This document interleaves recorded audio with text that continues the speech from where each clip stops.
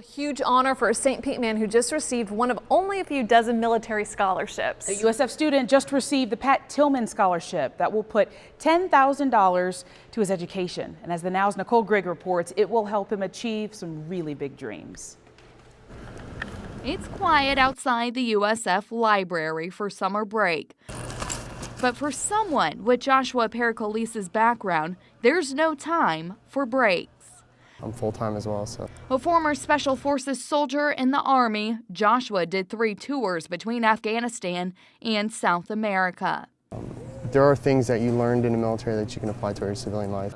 Those lessons helping him through some of the toughest computer engineering classes.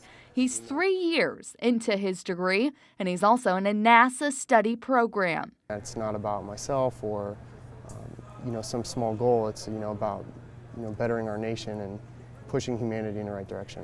When it came to pro football, Joshua just found out he's one of 60 veterans awarded the Pat Tillman scholarship. Exactly what he was thinking when he joined the military and joined for the same reasons, and I can identify with someone like that.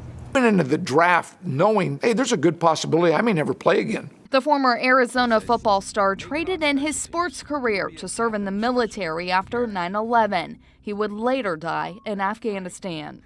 For someone to walk away from a multi-million-dollar NFL contract and serve his country as a warfighter. Pat Tillman. This award will help Joshua's education go even further to help serve his country in a different way through space exploration. For the Now, I'm Nicole Grigg.